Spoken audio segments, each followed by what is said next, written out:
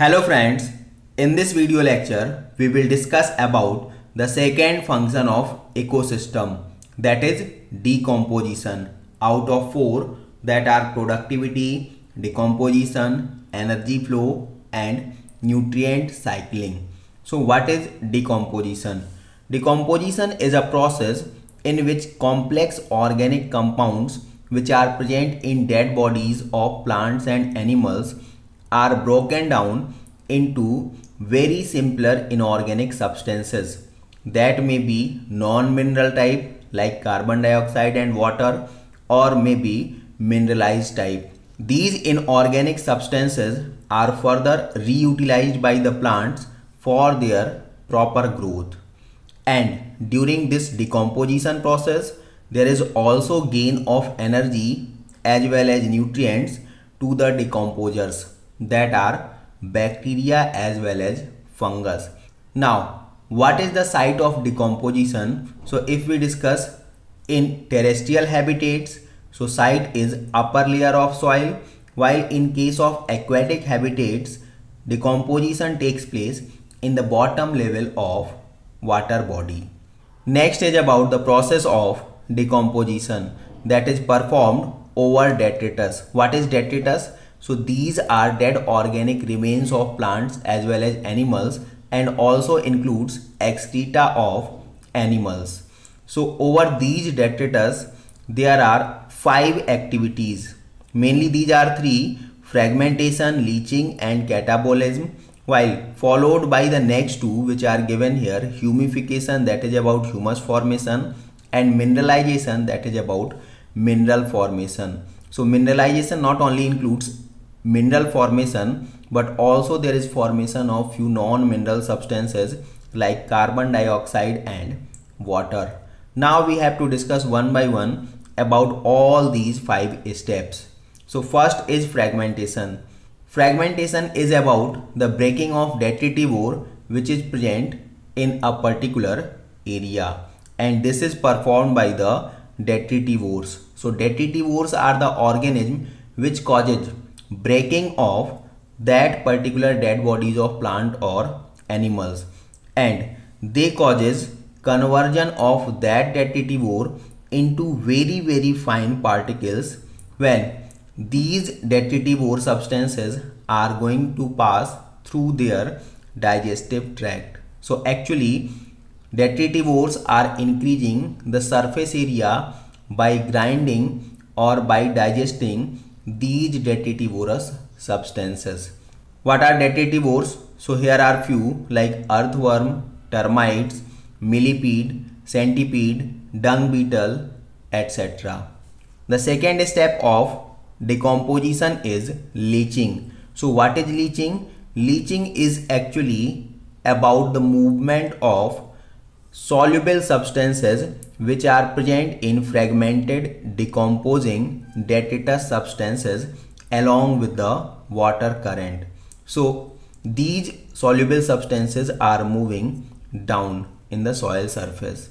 The third one is catabolism. So catabolism is also about breaking of substances with the help of a number of enzymes. So this process mainly performed by saprotrophic organisms, that also known as decomposers. Here these are bacteria and fungi. They secretes their digestive enzyme over the fragmented detritus. Fragmented detritus is simplified detritus which is converted by detritivores. So bacteria and fungi, they causes extracellular digestion by secretion of their digestive enzymes over the surface, and that's why they further causes conversion of complex compounds into simple compounds. Now both saprotrophs and detritivores, they both assimilate a part of nutrients from this detritus in their biomass.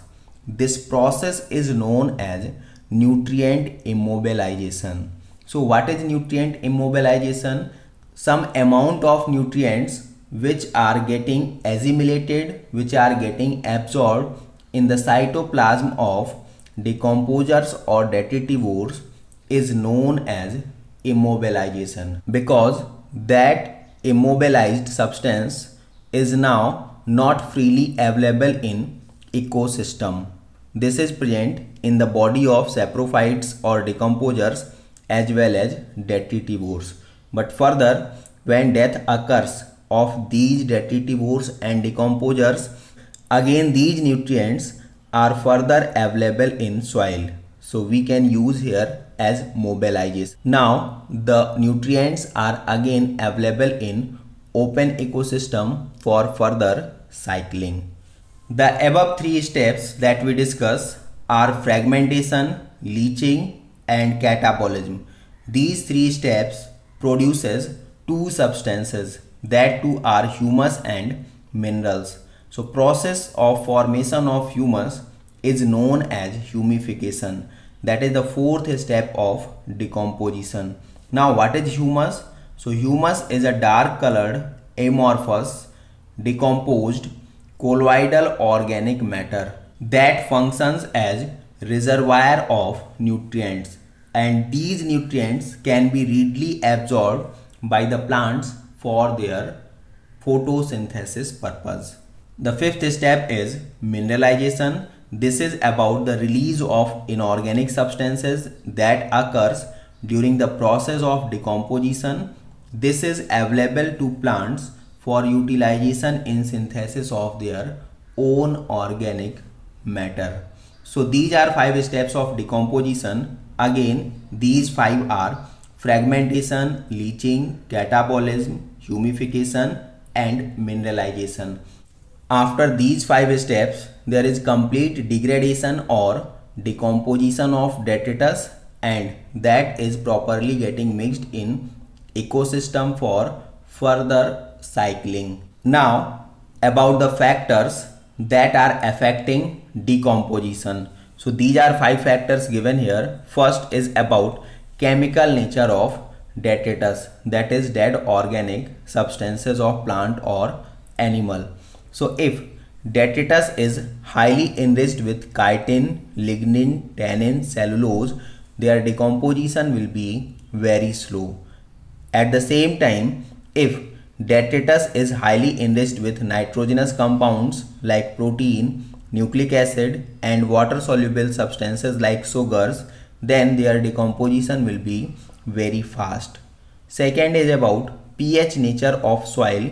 So if soil is highly acidic in nature or acidic in nature, this supports less in decomposition. At the same time, if soil is neutral and slightly alkaline, this increases the rate of decomposition.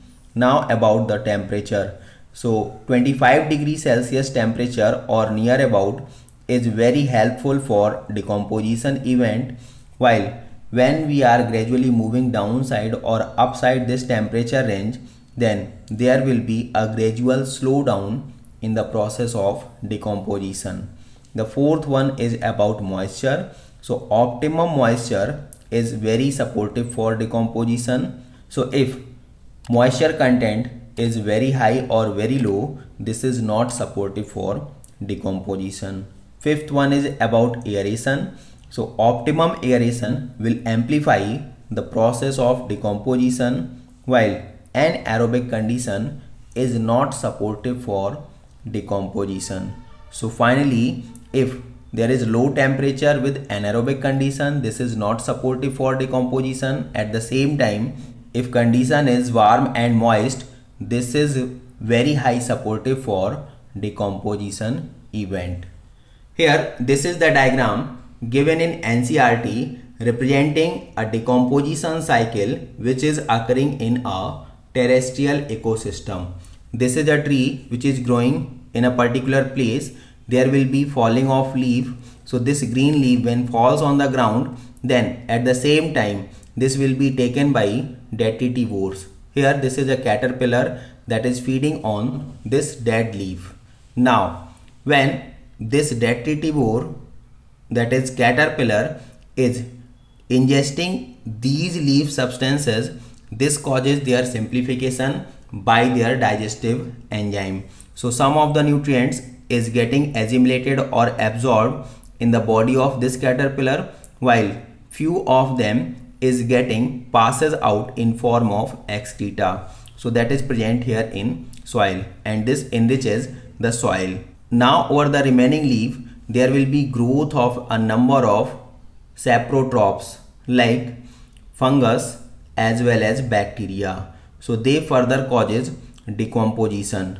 They secretes their digestive juices over that dead leaf or decomposing leaf, and there will be extracellular digestion. So here these bacteria and fungus also absorb or assimilate few of the nutrients, while few is left behind, that again enriches the composition of soil. Further, the remaining substance is taken by earthworm or another detritivores like given here mites. After intaking of few nutrients in their body by their excreta, they also further enrich the composition of soil.